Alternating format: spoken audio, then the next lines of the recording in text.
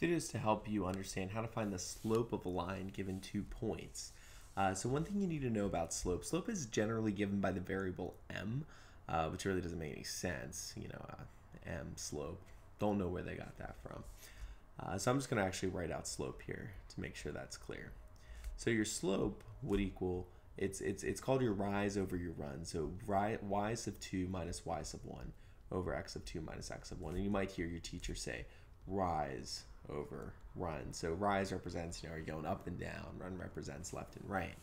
So I think the best way to go through this would be just a couple of examples. So maybe we had the point 1, 3 and the point 4, 9, and we wanted to figure out what the slope of this was. Well, we want to label our x's and y's x1, y1, and this would be x2, y2, and then we simply are just going to take these points and plug it into this formula up here. So my slope for this line would equal y sub 2 minus y sub 1 over x sub 2 minus x sub 1, and for this particular line, y sub 2 is 9, y sub 1 is 3, x sub 2 is 4, and x of 1 is 1. So this would end up giving us 6 over 3, or a slope that is going to equal 2. So that's how we could determine the slope of the line. It's really, not too bad. Pretty straightforward, just kind of a plug and chug. Get that formula down, you should be good to go. Some other things to know that are important about slope is that 2 lines that are parallel have the same slope. Parallel lines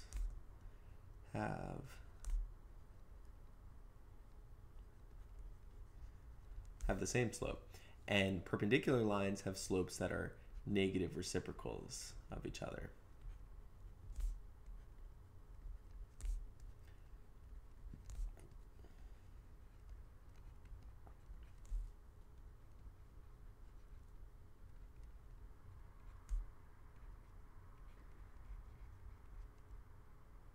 Spelled that wrong there. Okay, so parallel lines have the same slope, perpendicular lines have slopes that are negative reciprocals of each other. Well, the best way to see this is to put your equation in y equals mx plus b form, and the m is going to tell you what your slope is. So let's start by giving you one that is already in y equals mx plus b form. So let's say we had y is equal to 3/4 x plus 7.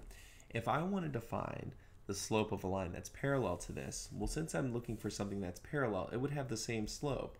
So all parallel lines will be of the general form y is equal to 3/4 x plus b, where the b is going to change. So if they're parallel, they have the same slope, they never touch. But the b value has to be different so that they aren't the same line. So y equals 3/4 x plus 10 would be parallel. Y equals 3/4 x minus 7 would be parallel. But y equals 3/4 x plus 7 would be the same line. Now, what I mean by negative reciprocal is you basically just take the fraction and you flip it. So all perpendicular lines, and this is the symbol for perpendicular, that little 90-degree angle style looking mark.